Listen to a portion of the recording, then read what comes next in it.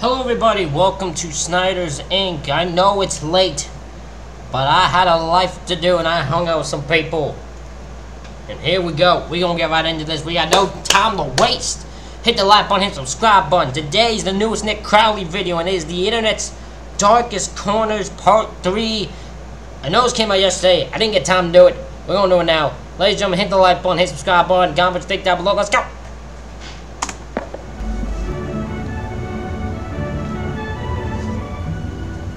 It is the early morning, and the working day of the steam locomotive and its crew is just beginning.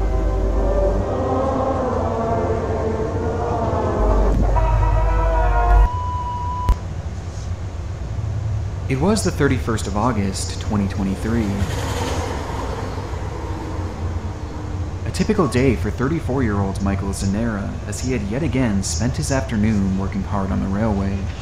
Michael was a welder who had been putting in long hours repairing train tracks in northern Italy, a job he seemed to thoroughly enjoy, as he'd often post various images and videos onto his TikTok page, showcasing this unique work that he was doing.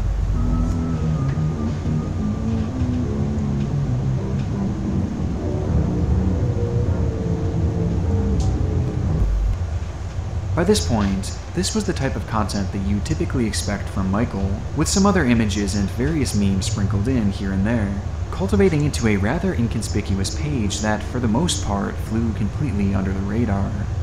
Or at least it did until that final day of August, when Michael would encounter one of the strangest moments of his entire life. The post he'd share was just a single image, showcasing what appeared to be one of the tracks he had been working on, with a strange glowing cross at its center.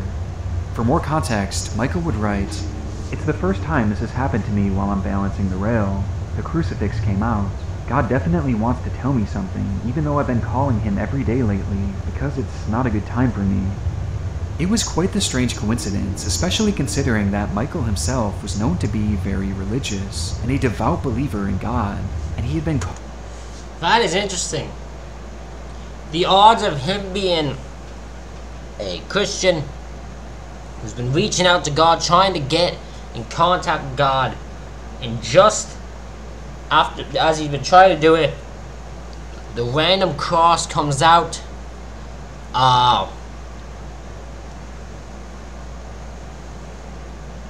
Out of the one of the tracks he's been working on. Like, that is insane. Calling out to God for months, looking for some sort of sign to help him out of this dark patch that he had found himself in. And in his mind, this inexplicable red cross was it. It had to mean something, but he just couldn't figure out what.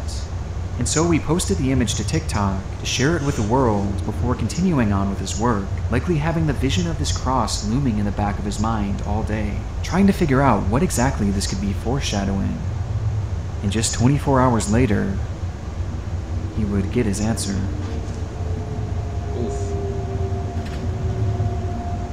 An investigation's underway after 5 railway workers were killed by a speeding train in northern Italy. They were working on replacing parts of the track at the Brandizzo station near Turin when the locomotive slammed into them. On the 1st of September 2023, just one day following Michael's post, he and 6 others had been continuing their maintenance on the tracks, when, out of nowhere, a train would come hurtling towards them, at a speed far too great to properly react to, as according to reports, the men had been working late at night welding train tracks. As they were busy going about their jobs, an oncoming train headed straight towards them at 100 miles per hour, killing most of the team of workers and throwing their bodies hundreds of meters in the air. Within that group, 5 of the 7 men would tragically perish, with the victims being named as Kevin Lagana, Giuseppe Sorvillo, Giuseppe Lombardo, Giuseppe Aversa, and Michael Zanera, who was pronounced dead at the scene, passing away on the very tracks that just one day prior had yielded what he and many others believed to be a sign from God. The cause of this tragedy is still currently under investigation, with early reports... That is insane. So he thought he was giving a sign from God. The sign was, you're coming up with us, bro, because you're about to be smoked fucking head on by a train going 100 miles per hour. I'm surprised, like, if these are working, because you would think there's a time they would go start welding at night because they know no trains are coming. I guess either there was a miscommunication, they were wrong, or they just mistimed when the train came. Or it's hinting at it being nothing more than a tragic accident. And whether this glowing red cross was some sort of divine intervention, or just simply an eerie coincidence, Michael's final post remains haunting nonetheless. It has now found a permanent home in the internet's darkest corners. They know that the only right track is away from the tracks altogether. One of the most startling facts about witches is that there are more of them today than ever before.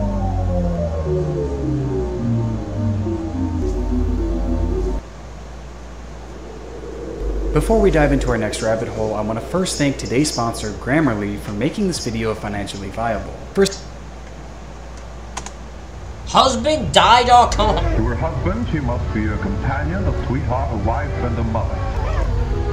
She must know how to make her home comfortable and inviting. HusbandDie.com. our next case takes us to Japan, where 18 years ago, one of the strangest websites that I've ever come across would be launched for the world to see. Now, to properly understand its context, it's important to note that, in large part, Japan is a country that culturally looks down on the practice of divorce. So much so that in most cases, a partner can't separate on their sole discretion, and it must instead be approved by both parties, making it a difficult thing to achieve in general, and those that actually are able to go through with it are often judged in an extremely negative light, especially by their family members. Oh, you're not allowed to admit that, because I was like, I'm divorced him. They're like, you should be ashamed of yourself. I said, you should go fuck this. I don't want to be with my man anymore. I'm in the damn relation. What do y'all do if you don't want to be together? You just go your separate way? Like, hey, you go your way, I go mine, and we just stay together. We're just still married, though? Like, what do you... For these reasons, couples will often wind up being stuck together regardless of their feelings towards one another. And it's this very sense of being trapped with... That is how couples die. That is how murders and that are committed. Is bullshit thought process like that. someone that you don't actually love that can lead to emotions turning sour very quickly, with many eventually reaching the point of pure hatred for their spouse. Hatred that has led to the rise of one of Japan's darkest websites, Danishin.com, or in English, HusbandDie.com. The forum takes inspiration from the manga Death Note, a series in which characters write a name in a book which ultimately leads to their demise. It's a manifestation of sorts, and on Danishin.com, users are given an outlet to manifest death upon their husbands. But this goes far past just typing their name out and hoping that they eventually perish. Instead, each post contains some sort of description as to why their husband is so hated, and how they wish that they would just... Seems to have a development disorder, and my children probably have something too. My own going crazy was fine. Don't have time to rest. Husbands only patronize themselves. When a marriage fails, you become unhappy. At least if my burdensome husband would be gone, my stress would be halved. Please, God of death, please. Die already. What do I have to do to get you to die? Hurry up already. I pray for it every single day. You're the most selfish person I've ever met. Even the kids hate you, so there is no need for you here. My life started its downfall because I met you. You should have never become a husband or a father. I'm the one who is the biggest fool in all of this for not being able to see that until it was too late. Just disappear from this universe. Just disappear. I keep telling myself that I will be patient until my child becomes of high school age, but every day is nothing but pain. Don't you understand that when you say you won't show your smartphone, you're admitting it? Reserve insurance. Full expectation. Die before that and make amends. Posts like these are littered across the site, with thousands of women venting their allegations of infidelity, neglect, and even abuse at the hands of their own husbands. Allegations that society would likely frown upon if they were said out loud, and allegations that would likely lead to divorce, which would be considered far too taboo. And so, with nowhere to go to with these issues, this site has become a space for women to share their dark feelings with others going through these similar issues. Though this goes far past just venting. As you... I was about to say, there has to be, like, this would be where a hitman's dream list would be, right? This is a hitman's dream area right here. Just you can pick up a bunch of fucking shit here. Users will go as far as to outwardly celebrate the deaths of their husband when it finally does happen. My husband died. Finally, he died. Thank you for granting the god of death my wish. I will spend a lot of time laughing from now on. To which a user responds, congratulations, I envy you. I want to sleep too. I hope that your future will be wonderful. God of death, I also want to be freed from my damn husband. Please take ours with you as well. This concept of the god of death is one that is mentioned countless times across this forum, making it apparent that users genuinely believe that their posts are manifestations, and essentially prayers to this god of death, in hopes that they will then kill off their troubled husbands. And the Danashin site leans into this too, taking credit for the numerous deaths with a monthly counter that's proudly displayed on the site's homepage. It's this very god of death that so many place their trust into in order to end the lives of their spouse, praying for things like car accidents, heart attacks, and a variety of other terrible health conditions. But while many eagerly wait for their manifestations to come to light, others aren't so patient. I want to somehow find a way to kill my husband without getting caught. I'll pretend to be sad when he dies, so please, really die? I hate him from the bottom of my heart, and if I make him shut up, I would win. I hate myself for why I married such a person. This post in particular has become one of the more notorious entries on the site, given its users' outward admission of their murderous desire. Though truthfully, it's one of thousands, as many others even take this a step further. Like one post that was so disturbing that YouTube made me remove it from this video, as it quite literally gave step-by-step instructions on how to poison your husband without him noticing, mentioning how they slipped up to 1200 milligrams of this certain drug into their husband's drinks every single. That is insane! So there was someone who gave complete instructions, step-by-step instructions on how to poison your husband. That is insane. Day, a drug that would slowly cause the liver to fail, but would likely never really be noticed by regular hospital staff, making it essentially a foolproof way for them to kill their husbands. And this is one of many posts like this, outlining how to murder your husband and get away with it, with many even reporting their progress as it happens, due to the fact that poisoning someone in this manner takes months and even years to successfully complete. Everything about Danashin.com is terrible, as the posts themselves are twisted enough, but you also have to factor how bad these women's lives are at home, many of whom are quite clearly stuck in abusive relationships. And beneath all the darkness of this site is another layer that's honestly just very sad, as there are many users who call to the god of death to take themselves, accepting that there is no escaping their situations and not wanting to deal with it anymore, manifesting accidents and health issues onto themselves as to not shame their family by intentionally their own lives. Despite the depressing and concerning nature of this entire website, Danashin.com still remains relatively active all these years later, and stands as one of the darkest rabbit holes that I've... That is insane! Like, to think there's a site that people still go on to this day to complain about their husbands and complain about how they wish they were, like, people would die. Either husband would die or themselves would die to get away from the husband. Like, that is fucking insane. Like, that is a relationship I couldn't imagine being in. I wouldn't stay in a marriage if I was unhappy. No way. I've gone down all year. Its engines are warming up, and inside the cab sits Mr. Schroeder, the engineer who has driven locomotives for many years. The safety of all the passengers depends on his skill and watchfulness. Last call from Fire Department Paramedic on 58, what's the address of the emergency?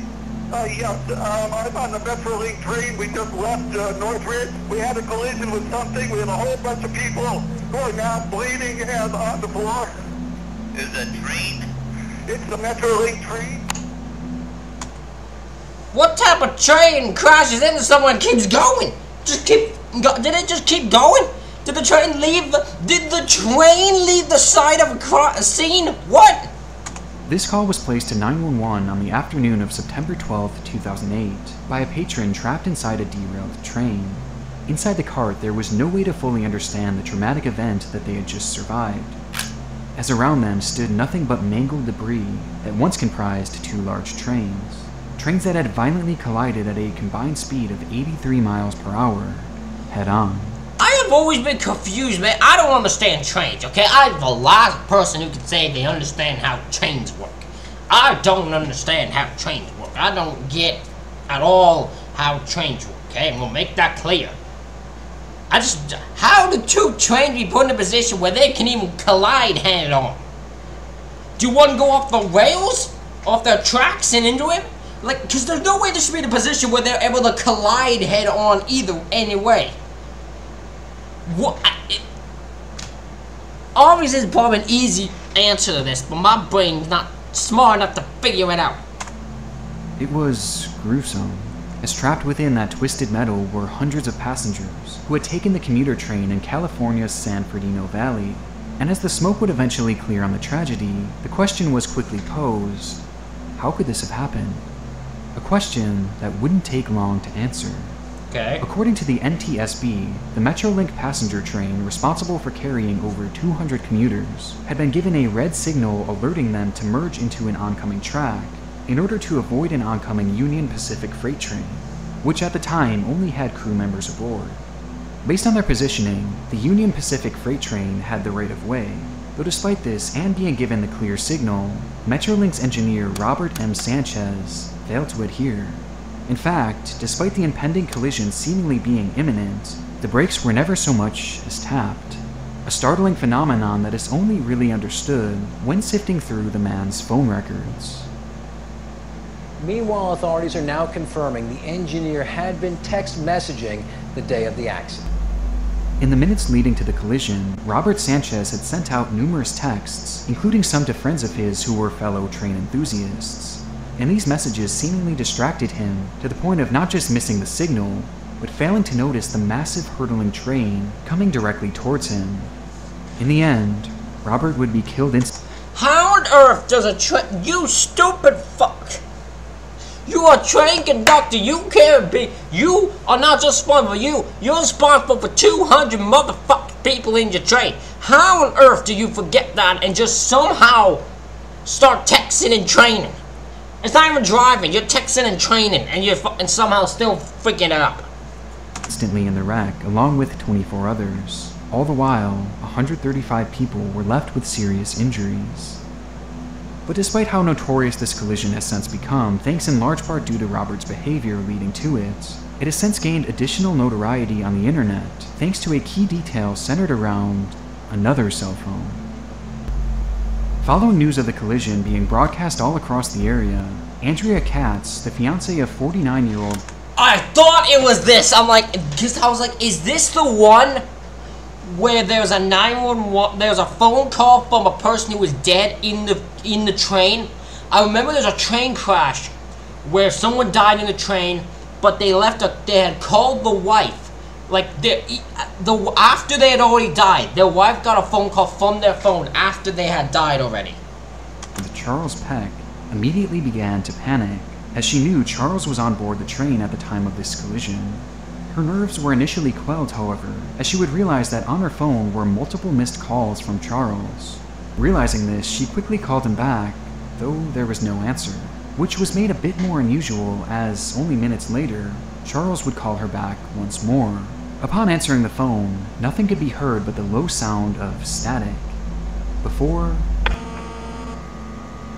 they would be disconnected. This very same thing would happen once more, and then again and again, all the while occurring at various intervals, as Charles seemed to be desperately calling, yet saying nothing. And when Andrea would try and call back herself, she would be sent straight to voicemail. And things became even more alarming from here, as numerous other family members began to receive these very same mysterious calls, to which not a word was ever spoken. This led to the whole family believing that Charles must be trapped somewhere in the wreckage, and was likely unable to speak due to his injuries, but was somehow managing to send these calls as a way of letting them know that he was in fact alive and just needed saving. Nope. Because of it. No, that's not the case. This guy's already dead. He's just giving y'all one last call each. Everybody remember one last call to let you know, to say goodbye, and you know, while he's unable to maybe you find peace in the cause. That's what the hope probably was. This, his family members would cheer him on and give him words of encouragement every single time he called, assuring him that rescue was on the way. And sure enough, authorities would use these calls to pinpoint Charles' exact location, with the coordinates being right at the very center of the debris. And using this, rescuers would clear the way until finally, after 12 long hours, Charles Peck would be found. Which leads us to the strangest part of this story. He's dead. Charles was dead. And not freshly dead either, as it was quite obvious that he had died directly on impact, meaning that there was no physical way that he could have possibly made these calls, as he quite literally was not alive for any of them. And yet, that day, his son, his brother, his stepmother, his sister, and his fiancée all received numerous calls from him, 35 in total, and all spread out over the course of numerous hours. To this day, this bizarre phenomenon has never fully been explained, with some theorizing that it must have been some sort of phone glitch, or maybe even another passenger who had found his phone and was placing calls to all of his recent numbers, though an official conclusion has never actually been given. And even stranger, Charles Peck's phone was never found.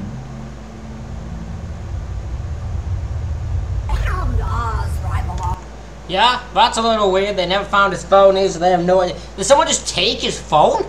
Like, that'd be weird. He crashed, or someone who was alive just took his phone and then started calling people.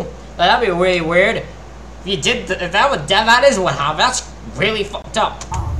Room 2. Boy, I've never been so glad to get rid of somebody in my whole life.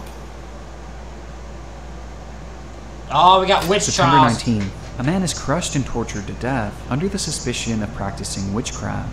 September 22nd, 8 individuals are hanged on the same charges. And October 17th, 4 elderly women were hanged upon the belief that they too were witches. These stories will likely ring a bell with many watching today, especially those who are living in the United States, as back in the 1600s, in the small town of Salem, Massachusetts, a bizarre mass hysteria had unfolded. To think that there were people, right,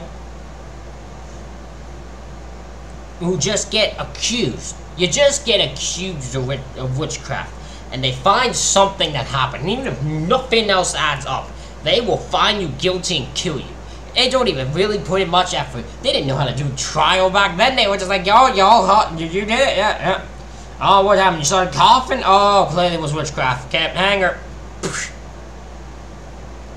Leading to the deaths of 25 people, all of whom had been incorrectly labeled as witches. The Salem witch trials are one of the darkest and most notorious tales ever told, given just how unusual the whole event was, as it just seems so hard to imagine a situation like this actually occurring. And most would understandably believe that something of this nature could never happen again, failing to realize that it actually already has. In fact, of the opening 3 executions, only 2 happened during the Salem witch trials, with the latter happening just 2 years ago. What? Where? Fucking where? Where did this, what area in the world is using witchcraft and belief of witchcraft is stealing the thing? You in 2021, you better have some hard evidence to say that they're doing witchcraft and that their witchcraft actually is involving something. You better not be sitting there just pointing it and they just say you did it and you just take their word for it. Don't you be doing that. You're in 2021, you're way better than that. You all know it. You all know they're better than that. The practice was first reported to the Western world back in 1993, when the LA Times would feature an article titled, "Kenyan Villagers' Suspicions Fear Spark Deadly Witch Hunt. Evil Lurks Beneath the Tranquil Facade of 2 Highland Districts, where vigilantes have burned to death 44 men and women accused of practicing harmful witchcraft." The article goes on to explain how, since the previous summer, 44 men and women accused of practicing witchcraft had been burned to death in Kissy, as well as other nearby towns, a number that's nearly double the entirety of the Salem witch trials. In most cases, village mobs had formed, some several hundred strong, locking the suspected witches in their home and setting fire to the structures, as they were trapped inside. Do you know they're wicked? Do you just have a sense your gut to bring in they might be doing witchcraft? Well, better burn the fucking building. Like, what? It makes no sense to me. Time. For more context, witchcraft is known to have deep roots in African culture, and despite many not having an issue with the practice in general, in the county of Kisii, a deep fear had grown over black magic in particular, with the villagers becoming paranoid that members of the community had been using said black magic to negatively influence the area. Huh! Despite the shocking claims made within the article, not much would be spoken of these witch trials following its release to the public, and remained relatively unknown until the rise of the internet. Witches in Kenya resulted in 11 people being burned to death. 8 women and 3 men were attacked by an angry mob and set on fire. They burnt down over 60 houses like this and brutally murdered 15 people. Most of them were elderly women. The charred corpses of 11 elderly Kenyan villagers. That is so messed up. That is so messed up. I can't believe that. My brain doesn't know how to fathom that. Oh my god. Burn buildings without a second thought. Just you don't even do trials. You just say guilty. If they say they say you did it, they must have done it. Whatever you got doesn't matter. They said it, so you must have done it. You're burning them dead. Accused of practicing witchcraft. In this incident 3 months ago, villagers watched as a group of youths torture 5 suspected witches. Nowadays, incidents from the Kisii area involving witches being killed are heavily documented by villagers with cell phones, capturing images and videos of beatings, public shamings, and eventually the killings of these alleged witches, providing some of the most chilling imagery I've ever seen on the internet, and exposing the true horrors of this practice all across the world. And what's scariest of all is that it's not just 1 or 2 people doing the killing in secret, it's often the entire village, as anyone brave enough to step forward in support of them would be labeled as a witch sympathizer, and potentially face the same punishment. And what makes this all even more disturbing is that in the vast majority of examples, the accused witches that are being tortured, set on fire, and beaten are usually elderly, and are far too frail to do anything but accept their fate. Which brings us to the biggest question in all of this. Why? Well, despite the practice of executing witches being ingrained in this area's history, it's supposedly only really within the past 40 years or so that things have progressed into the barbaric attacks that they've become today, prompting some to believe that the ingrained fear of black magic has led to some sort of mass hysteria among the villagers, causing them to react in such a crazed manner, which has remained persistent for years on end now. Though there is one other element to consider. In the Kisii region, land is one of the most valuable things you can own, and coincidentally, when these supposed witches are killed, it just so happens to free up their land for the taking, which makes it all the more interesting when you consider that most of these victims just so happen to be elderly landowners.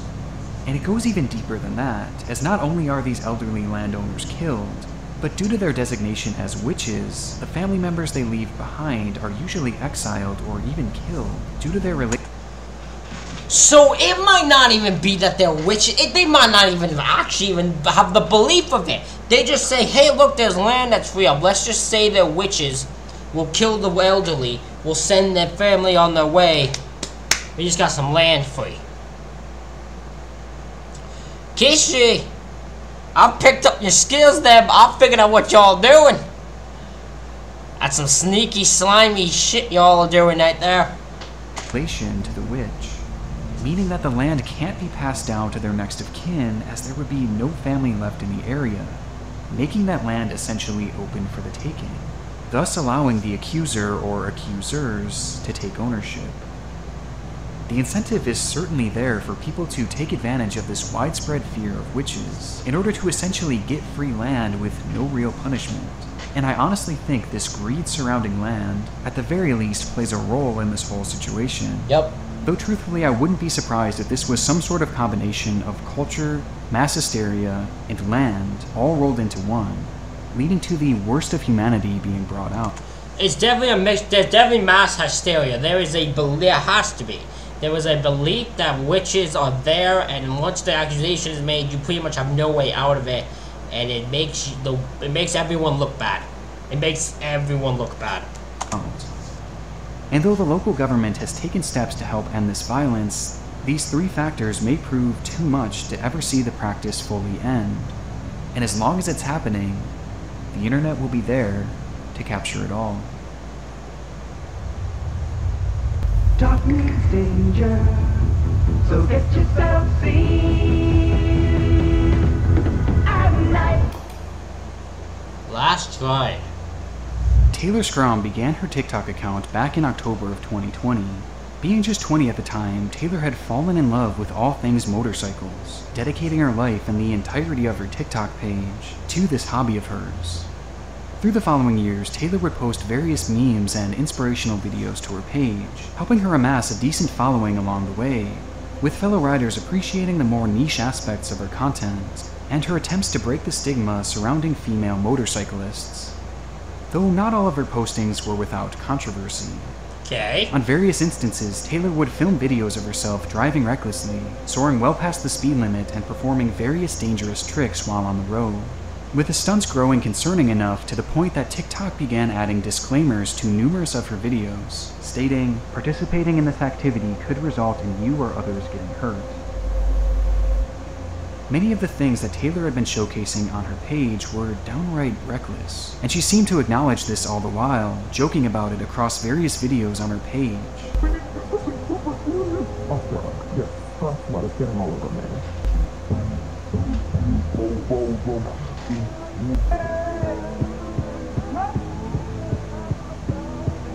Leading some to believe that Taylor had a death wish, or she seemingly just couldn't believe that a rider of her caliber could ever get into an accident. That's the stupidest thought process I could ever imagine. If you're that stupid, get a grip. If you ride a bike and believe there is no way you could do whatever, there was no way you would ever get into an accident, you're an idiot. Get a brain there. Get some knowledge. Get some sense. Because that is stupid thought process. Hinting at this on numerous occasions and showing no signs of changing her behavior. And she continued doing so all the way up until the 23rd of May, when her most notorious video yet would be released. It would involve her crashing, probably.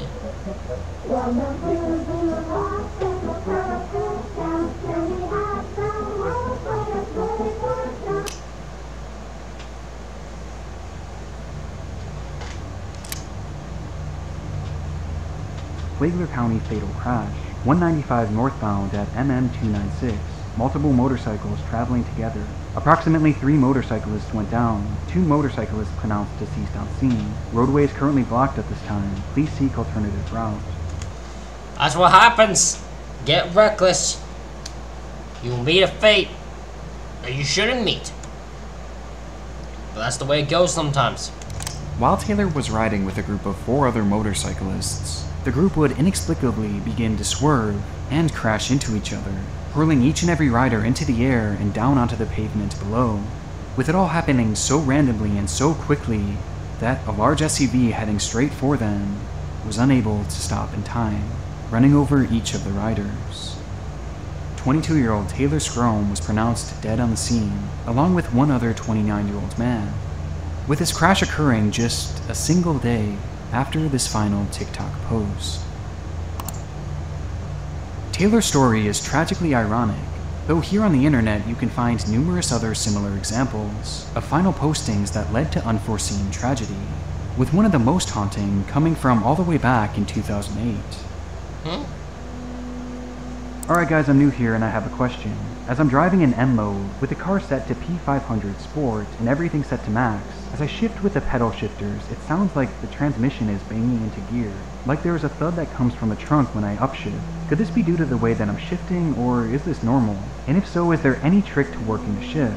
Let me say I am a beginner when it comes to high performance cars, as I'm only 18, so take it easy on me. This post was made by the user American M5 on the website m5board.com, a forum dedicated to drivers who owned BMW M5s, a pricey sports car revered by many thanks to its high speed. In the thread, some users would leave genuine advice for the young driver, but many others responded with disdain, doubting that he actually owned this expensive car at such a young age, along with some who blamed his age on these issues that he was having with his vehicle. Maybe your 2 years driving experience in your whole life is the problem.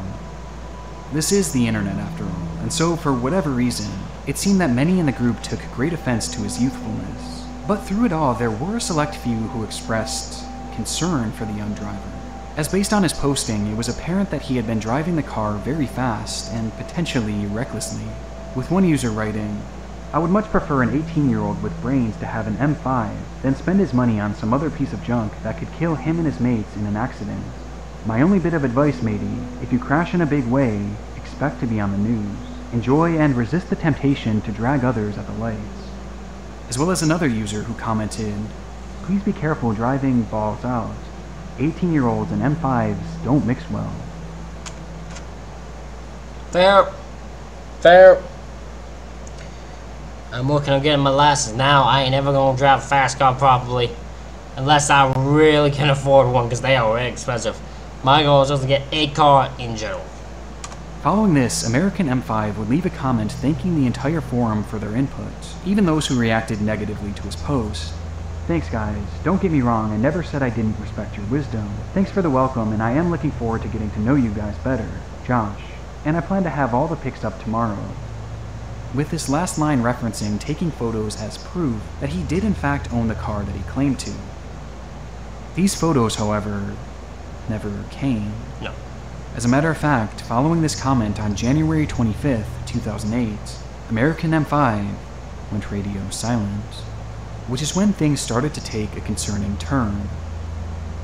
The very next day, on January 26th, news would break of a high-speed accident having taken place at 3:54 in the morning near Jacksonville, Florida, involving a car filled with 5 occupants, all between the ages of 18 to 20. According to the report, the group had driven their car onto a private airstrip in the area and had been driving at dangerously high speeds before the driver lost control and ended up soaring off the edge of an 85-foot-high embankment, leading to the instant death of all 5 inside the vehicle, with the driver being identified in the report as Joshua Amorato, an 18-year-old who happened to be driving a BMW M5.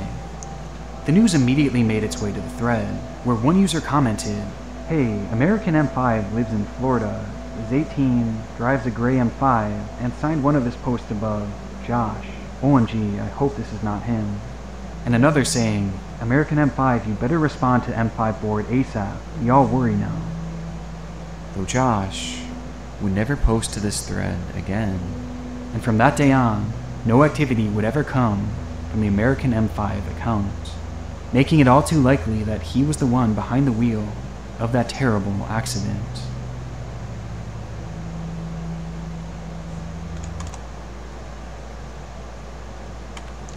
Ladies and gentlemen, that is it for this reaction video. Let me know what you think in the comments. Hit the like button, hit the subscribe button. Thank you all for watching. I'll see you all for the next one.